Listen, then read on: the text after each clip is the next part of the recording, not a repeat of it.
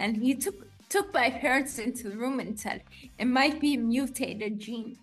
And when I heard that, I'm like, oh, cool, I'm an X-Men, you know, because X-Men have powers.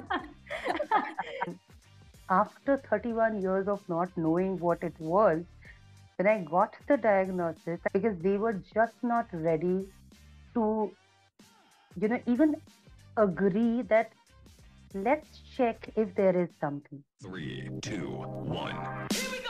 Welcome to Inside Out with Soumya. Today, I have two guest speakers who live with rare health conditions, which has and does continue to play a central role in their lives. We're here today to talk about their life experience of living with these rare conditions. We'll be covering three broad aspects in these conversations, including their personal journey of diagnosis and treatment, their emotional and psychological impact, and the way to build resources and support. And for that, the first speaker I have today is Alma, who is an ataxia fighter. She is a disability awareness activist too, a life coach, and a motivational speaker. And I just realized also a yoga enthusiast. Had to slide that in. Her mission is to create a society where all individuals have equal access to their rights and opportunities, fostering inclusivity, empowerment, especially for the differently challenged. So thank you and welcome, Alma, for coming here today. And also introducing the second guest speaker, Madhumita, who is a counseling psychologist with 11 plus years of experience, more than a decade. She specializes in counseling for chronic and rare diseases, both for patients and caregivers. She's also worked with various national and internationally reputed organizations.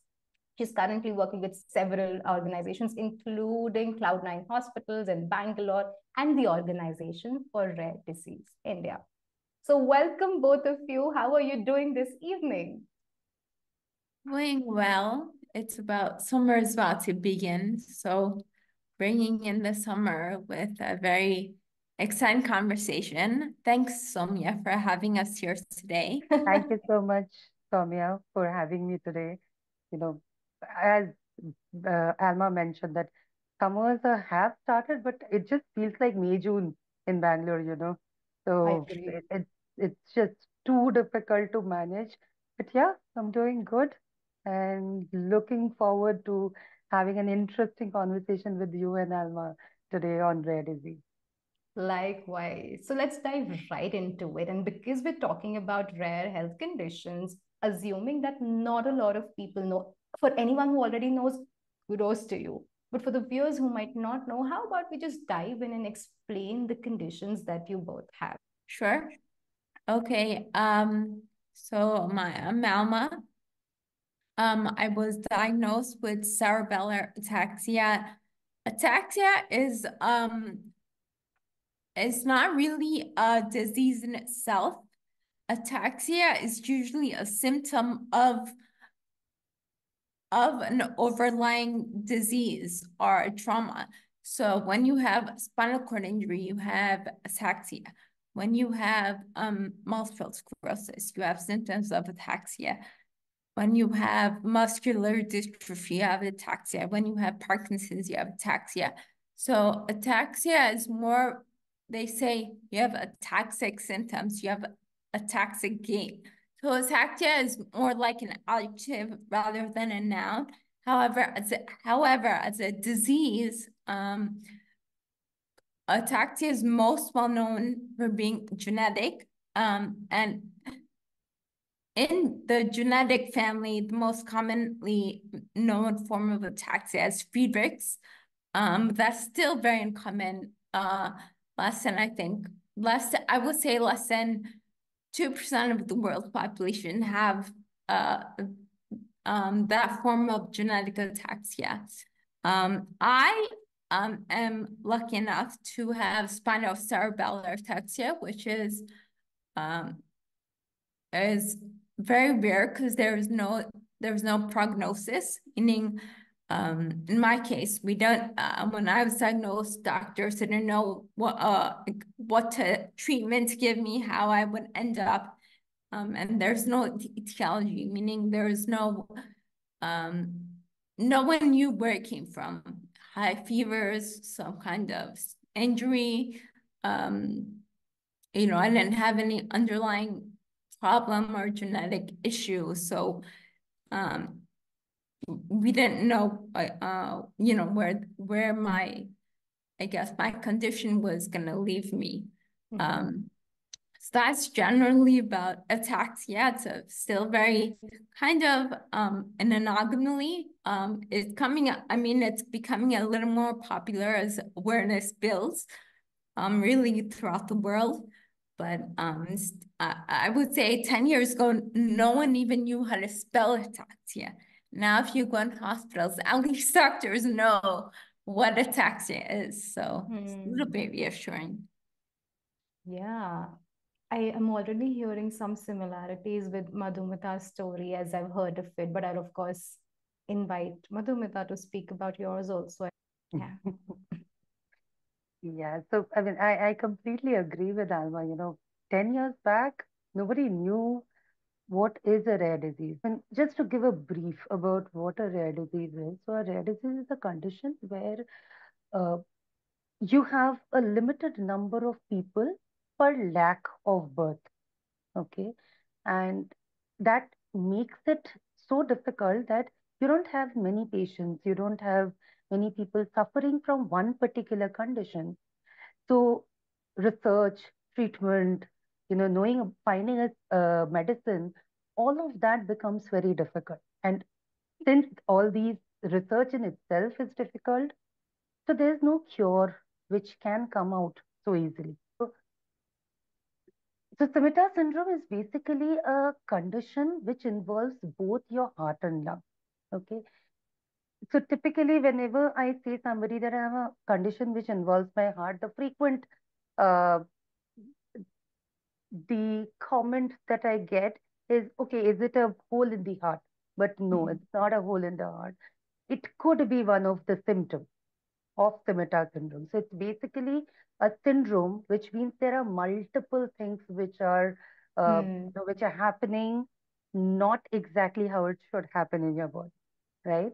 So to very briefly tell what Scimitar syndrome is, it's basically a condition where the main artery which supplies blood to the lung, mostly the right lung, that's non-functional. So your blood doesn't reach the right lung in the usual way it should, right? As a result, the body creates another artery. And it could be from anywhere from your heart chambers, anywhere from the other major, arteries in the body. Okay. So that supplies the blood to the lung. And then after this lung purifies the blood, again, the blood doesn't reach back to the heart in the usual place it should.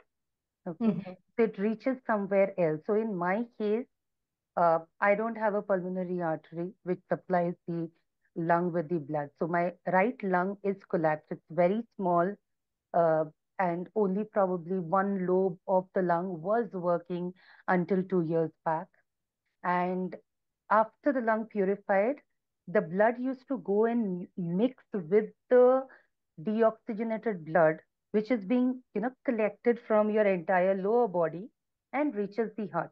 So it gets mixed up. The oxygenated blood gets mixed up with the deoxygenated blood, creating a loop which was of no use. And it was constantly putting a pressure on my heart, on my lungs. Uh, and this is just one part of the problem. So there are people with Scimitar syndrome, they could experience different kinds of problems, different organs being involved in it. Even if it is heart, there are different, issues that could come up with. You could have, a hole in the heart, or uh, a shunting that is happening wherein the blood supply is not proper. So every person with the condition is different. And Got it. it, so you can just understand, how difficult it is also for the medical, providers, healthcare providers, to even understand what your body is going through and what exactly do you need. Yeah. Yeah.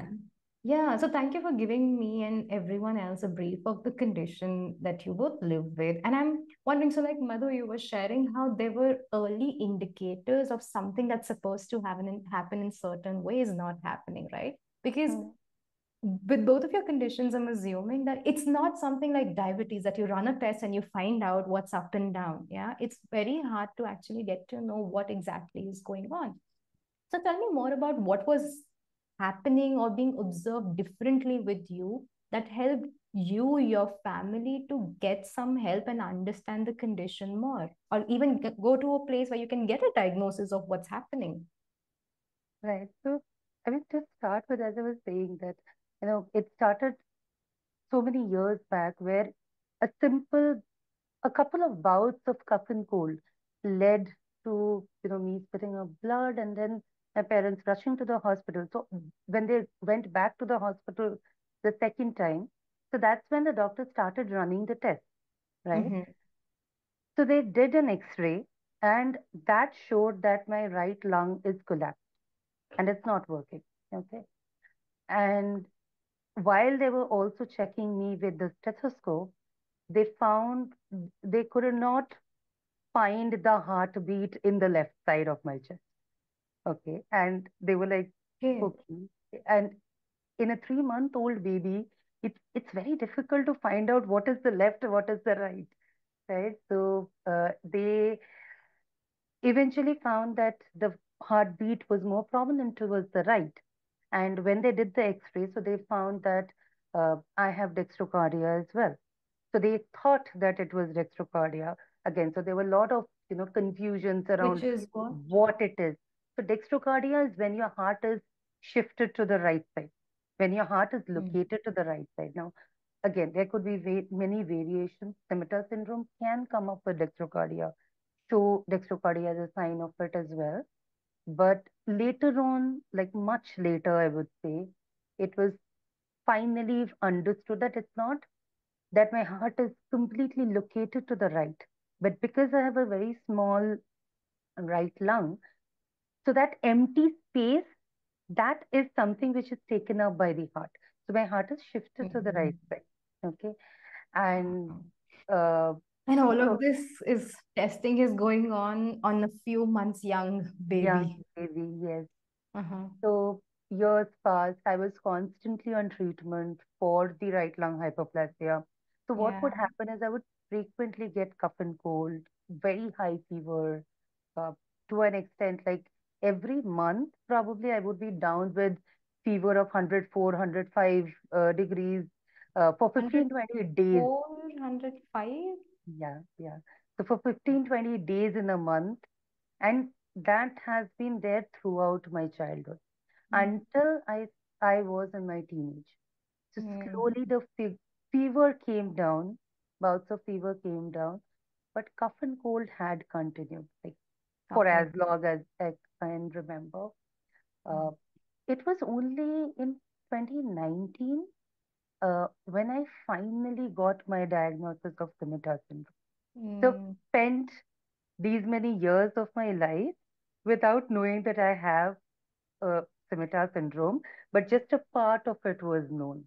Yeah, So, just a part of it. And you smile today and you say that, but I can really only imagine what it must be like to pass all of those years struggling, not knowing what the hell is happening. I mean, Mhm. I would say, Soumya, that this thing started in 2018 when I started really feeling this because until that point, I knew that this is the only thing that I have, right? Hmm. I had no clue of the actual complete Yeah, picture of the condition. And it yeah. really came down as a shock after 31 years that, okay, I just knew part of 31 this, years. yeah, part Hmm. of this, but there's a lot of it actually to the entire condition which we weren't aware of. Absolutely, yeah. And I want to probe more into that. And before that, I also want to ask Alma, what has your experience been growing up? What symptoms did you and your loved ones notice around you that pushed you to seek a diagnosis or just go to doctors? Well, my diagnosis journey was a little bit different. I didn't have any problems at birth or in early childhood.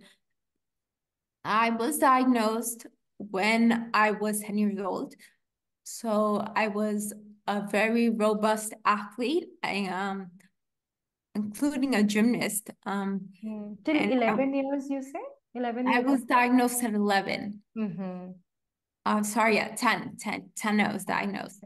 Um, and like I was a gymnast when I was growing up until the age of 8 or 9 or even 10.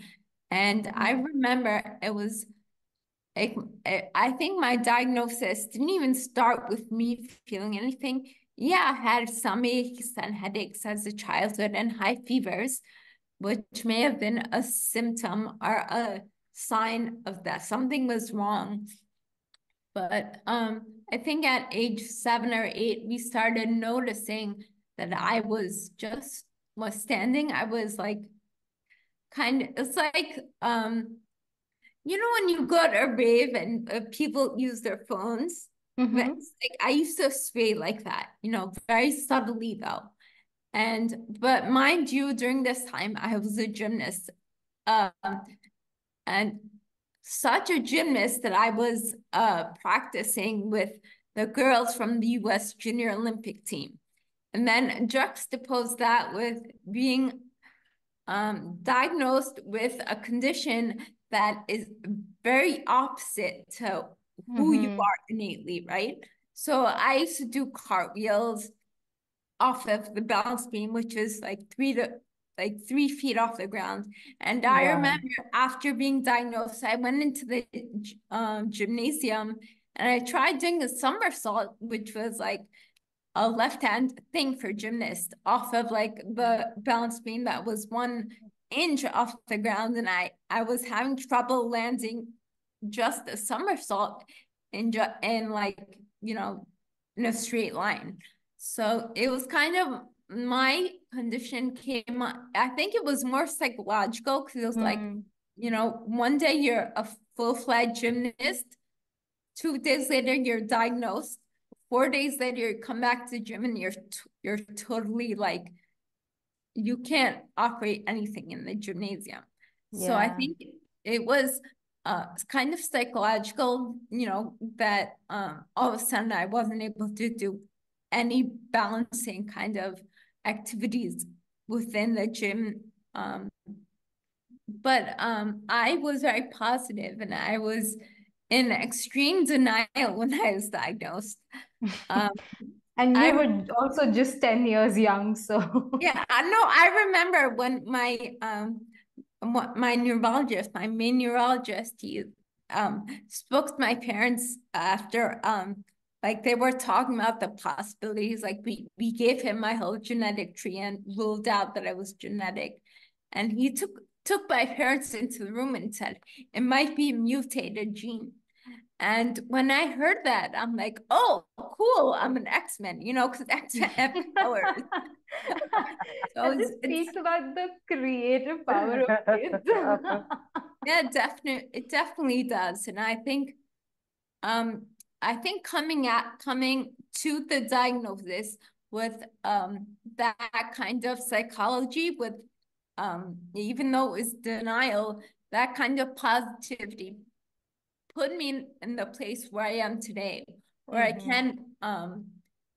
can say I've overcome so many hurdles within Ataxia that so many people can't, because that positivity was kind of Yeah, hammered in at such an early age. Absolutely. absolutely. Yeah, that sounds so wonderful. And so it sounds like the journey of your diagnosis was pretty quick and smooth. Like your parents who observed that you would sway a little, and It then who. was definitely my parents, more my mom. Mm-hmm. Um, and it's funny because at that time, of course, I don't have any major recollection of this. So it's mostly what my mom remembers. But she's like, as soon as I started seeing you sway, I switched your pediatrician. And as soon as we switched your pediatrician, the new pediatrician said, go get her checked with an MRI. That's when, it's funny because all those years I had it, but psychologically, this may interest you, and you have it. It's like you have it, then until you're told you have it, you don't really feel it, right? So it's like a placebo effect, kind of, right? Yeah. It's actually really interesting if you think It's about it. so interesting that within 2 days, just getting that diagnosis, knowing what the condition is, and you couldn't do that somersault.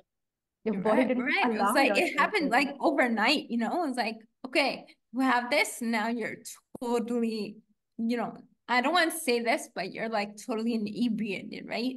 You're totally incapacitated. So I had to switch gears pretty quickly. Like I told you, a very robust athlete. I played forward, defense, and soccer. I played softball. I played baseball. I played basketball. I played pretty much all the U.S. sports. And then all of a sudden, saying that okay, she's not gonna be fit to do these things. So she should find another hobby, another pastime. So I Even though remember, you were doing all of those things, someone told you you wouldn't be able to, and then that yeah. realization. So I was diagnosed, but until the age of 15, I continued all these activities because it was so like inbuilt in me that without running, without playing soccer, what does a child or a teenager do? So until I think the age of like 14-ish, I pretty much pushed myself to continue, doing the sprints in soccer and like trying to hit the ball and I played catch with my father. I remember, just to keep myself that believe in myself that, hey, I can do it, nothing is really wrong with me. Then there came a time when I stopped being able to have enough coordination to do any running. So I was pulled out of physical education, which is like in the US, we're given 1 hour of like physical activities and like playing, outdoors or something like that. So that's until age 14 or 15, I pushed myself until, I guess until the glass was totally full and, totally stopped me and said, you can't do it anymore. Yeah. I can so relate to that, Alma. I mean, been through that myself, not exactly in sports, but a lot of my hobbies, which I had to eventually stop doing because the body just doesn't permit you doing Yeah. it, What are right? some of those hobbies, Madhu? Love dancing. So I started dance. I mean, I used to dance, as I said, that being sick it was pretty since early childhood itself. So even then, like we are a Bengali family, right? So, you know, dance, singing, these are some things which is just a part and Yeah. parcel of everyday life. Uh, so most often, like there would be programs happening, even at home, like some celebrations happening. So at that point of time, they would make me do like dance sitting and dancing. But eventually, I picked up dancing when I was in fifth or sixth grade, and I was a full-fledged dancer, though I didn't learn dancing officially, but used to do stage shows, programs in schools, even in the locality, we would have a lot of programs. Like every month, there would be programs that I'm dancing, 4, 5 dances at a stretch. But right when I entered my master's, so slowly you know, breathing issues started becoming more evident, and there was a point when I couldn't even get up off my bed and go to the next room, right? And that's when I had to drop and stop that, like kind of forever. So yeah, it's same with singing. So yeah, because it puts a Yeah. lot of pressure on the vocal cord and it becomes very difficult to Yeah. continue for some time. Yeah. I am hearing both of your stories, and This is the first time I'm hearing about it so in depth. So, and the only word that keeps coming for me is loss. So Yeah. much loss in so many different ways, not just as an adult, but as a young child. I mean, as adults, probably we have more resources, cognitive understanding. But what do you do when you're hit with this huge tornado at a young age? So what comes up for you as you think about what's been lost for you growing up or even as adults? I think it's definitely harder to be hit with something like this in childhood rather than adulthood for the reasons that you just mentioned. I would say for me, it was devastating. After the initial, I think it was positivity, I took it with positivity, but then in your teenagers, that's when it hit me, that's when I started crying and I started feeling the isolation and I started hearing the, bullying remarks, and I started feeling, okay, why am I different? I am different. What's wrong with me? I think that's, because I think that's when you start thinking your teenage years, that's when you start developing more of your cognitive abilities, and that's the hardest year, because that's when everyone looks to your similarities rather than your differences. So for me, it was very devastating when I was diagnosed, and not being able to put myself into the activities in which I was grown up with, namely my athletic abilities. The hobby that I took up, which turned out to be kind of a lifesaver for me, very cathartic, Mhm. and was poetry. So Mm. it kind of fueled itself, because I started writing poetry to talk to someone, let out my feelings, and it turned out to be really good. And people said, write more. So then I just, it just kind of fueled itself, and it took me all through college. Mostly I wrote about my feelings and, how I overcame stuff. And I mean, I think I was have published, given awards, I was published. I started writing in Spanish, but unfortunately after college, it kind of all melted away. And kind of, was substituted with a more professional life. Mm-hmm. Wow, poetry. I would definitely push you a little to read one out for us sometime whenever you're comfortable. Yeah, but I think going back to your initial observation, loss, I think um that is a very apt observation. And I think anyone with a rare disease or some kind of disability or condition is faced with a lot of loss. It's interesting because I just did a session with someone, and they said, like, um you lost so much, how does someone at such a young age deal with, like, the hurdles that you are challenged with when you don't even have the maturity to understand what really the challenge is. And my response was, at such a young age, I was forced to have that maturity, which only is now coming, in handy, because I was forced to become so much more mature than so many of my counterparts at such a young age, that right now I'm ahead of the game. I can say I'm more mature than them. No, just kidding. I think 20 years, my family and I have been running behind cures. Oh, my thought process was always like, okay, let me just do therapy. Let me just focus on improving my balance. Once I'm better, I can have a family. Once I'm better, I can have a career. But I think about 10 years ago, I realized that's not going to happen. This is my life. whether I improve, and which um I'm not saying I don't do therapy. I spend almost 6 hours a day trying to improve my condition. So I'm not saying that I've stopped looking for my improvement, but my thought has changed a little bit, saying that now I'm gonna live after I'm cured. Mm, I'm like, hell with it. I'm gonna live now, whether or not I have a disability, yeah. and now I'm at a place where I can say, oh, okay, let me help the other people who don't have my positivity.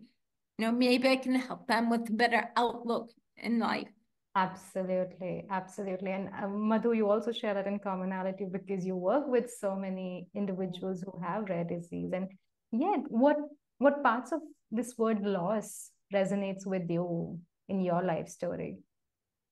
I mean, this is something which is true in everyday life of ours, I would say, right? I have seen and experienced that myself.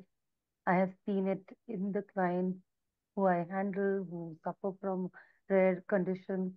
So this is a constant. And the saddest part of it, I would say that it's not just one loss, right? Every time it's changing and you Mm-hmm. have to constantly cope up with that, right? So for myself, if I have to say, since childhood, you know, some of the major areas that I've lost and I feel losing for them is childhood in itself, Mm, right? Yeah, I And agree with you.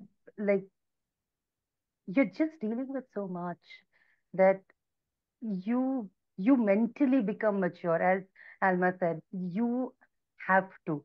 You don't have an you have option, to, wow. right? And as we also commonly say in therapy, that a child who has lost being a child, right? How traumatizing it can be Mhm. emotionally for them. Yes. And it's just too much. Like I remember that it was very difficult to play with other kids of my age, right? Hmm. Nobody would understand what I'm going through. Uh, Mm, their parents wouldn't understand what I'm going through. And, being having a condition which is as rare as like 2 to 3 people in 1 lakh people, no layman can have an idea about what that condition is, right? The child is frequently falling sick. That is all that they see. So mm-hmm. as a result, the parents' reaction is also that, okay, let my child not go too close to that child who's not well because my child will fall sick, right? So willingly or unwillingly, you're just isolated from your peer groups. You can't attend to school. You can't. I have never played a sport in my life. Never, literally. Wow. Okay. No running at any point of time Do because you desire to when you watch? I wanted to. Mm, I did want to, but it just didn't happen, right? mm, So when I started dancing, that was a time when I was really happy because I could do things with my peers. I could enjoy doing Wow. things with my peers, right? When that went off, it was a huge hit. mm. And it was very difficult to cope up with that. Probably I still grieve on that. And, maybe the form of thing that I practice right now is not exactly done, but I did improvise it over the years and do something that just helps me vent Mm, out and, make me happy. yeah. Uh, may not be for a stage show, but I am happy doing that, right? Yeah. What's that, if you don't mind sharing? So, interestingly, one of my physiotherapists, he told me that, Madhumita, and he happened to be my colleague as well. So we worked together and these conversations used to happen a lot. So he told me that, Madhu, you know, it's okay if you're not being able to do it for, let's say, 10 minutes at a stretch. Maybe not at a, you know, not at a stage, but if you want to do something, and if you notice that, okay, after doing it for 5 minutes, you are getting breathless. You know your body more than anybody else do, even Mm-hmm. your doctors do, right? So when you feel that, okay, this is something which is getting beyond what I can manage, stop at that. But why stop the entire activity? Okay. So Yeah. this, and that really stuck with me. Somewhere you have to find out, you know, how do you how do you continue some things which gives you happiness? But that is a major loss, right? It And is a major let her loss. pushed herself for 5 more years, right? It becomes very difficult to let go of those parts of you. But sometimes you need to. I have myself had to let go a lot of it. Sometimes find a way, something around it which helps you in continuing it in whatever way is possible. Yeah. And I sense that heaviness in your voice as you're saying this. I mean, Right? it's when does it get easy? I don't know. And these are such existential questions also. Like you say, sometimes we have to let go, but what does it mean to let go when you've already had to let go so much when you didn't want to? Yeah, That's, yeah, yeah.